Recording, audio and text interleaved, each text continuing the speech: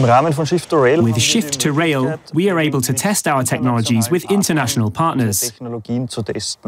Here in Sweden, we work with the infrastructure operator Trafikverket.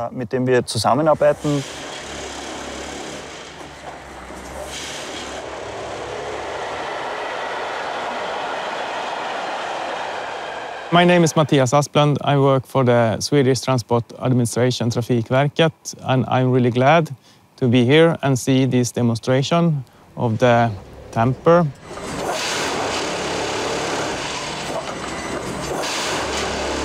We brought this tamping machine to the south of Sweden in collaboration with Trafikverket and Infranord to test the two systems in the tamping machine.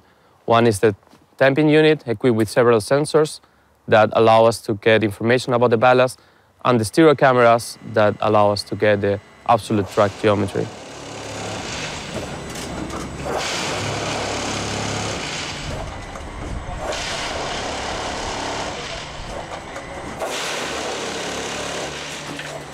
Various sensors on our tamping machine for testing purposes allow the tamping units to sense the ballast.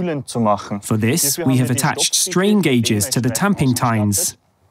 Via the strain, we can infer the forces during penetration and during squeezing. This is important for further improving our system and for detecting the ballast condition.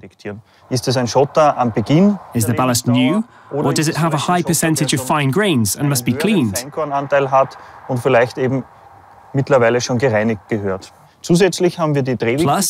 angle sensors on the tamping unit allow us to precisely measure the squeezing distance.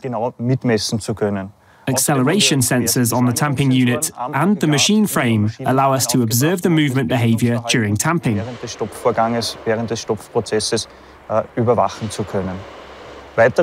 sensors are distributed on the hydraulic system.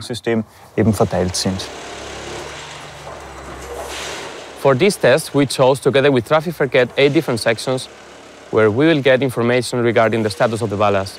These sections had different superstructure and ballast conditions. Also, in one of these sections, we equipped the poles with markers, which allow us to get the absolute track geometry.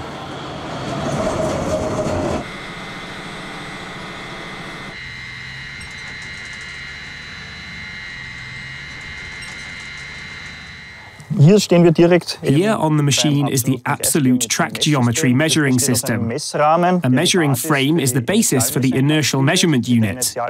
With this, we determine the relative track geometry. A stereo camera system measures the distance from the machine to the measuring point. Using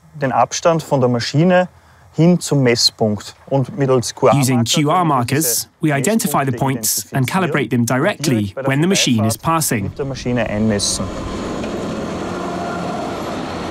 The relative track geometry, together with this measuring system, allows us to create an absolute track geometry file from the relative track geometry file.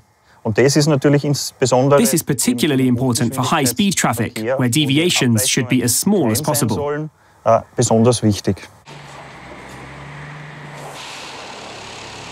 This is a collaboration in the European project Into Track 3. We will improve our maintenance in the future by improving the tamping parameters for more efficient work in the future.